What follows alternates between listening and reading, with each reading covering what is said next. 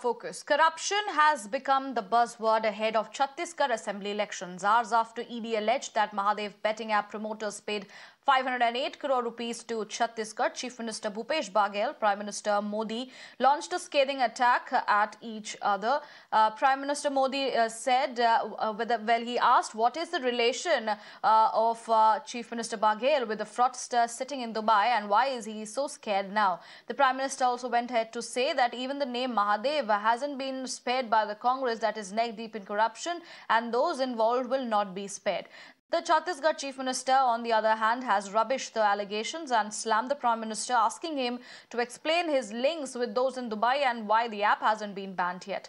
Congress called it an attempt to tarnish the Chief Minister's image, and Party President Mallikarjun Kharge said it is an attempt to scare, demoralize the workers, adding that Chhattisgarh neither has fearful voters or leaders. यहाँ की Congress party ने, यहाँ की सरकार ने, यहाँ के मुख्यमंत्री ने छत्तीसगढ़ की जनता को बताना चाहिए कि दुबई में बैठे इस घोटाले के आरोपियों के साथ उनके क्या संबंध है।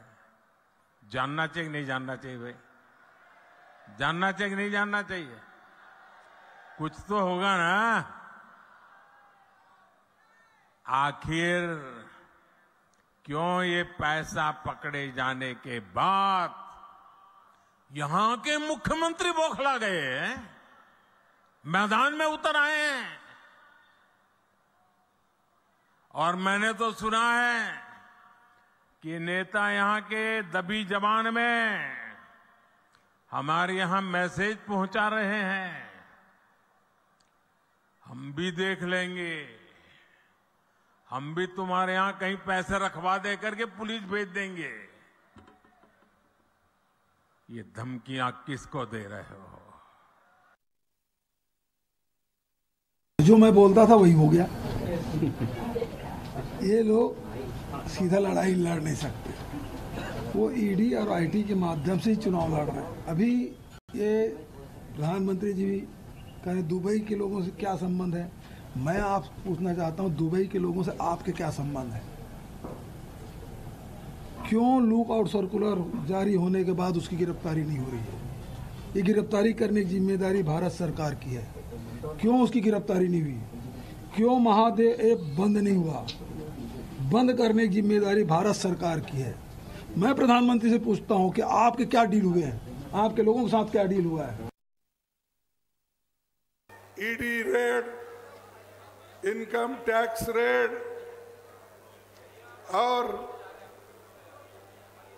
सीबीआई रेड, ये करते हुए आपने देखा होगा, पढ़ा होगा। वो चाहते हैं मोदी जी और उनके लोग कांग्रेस को कमजोर करना, इनको घर में बिठाना, कार्यकर्ताओं को घर में बिठाना, ताकि वो खुद डिमोरलाइज हो जाए।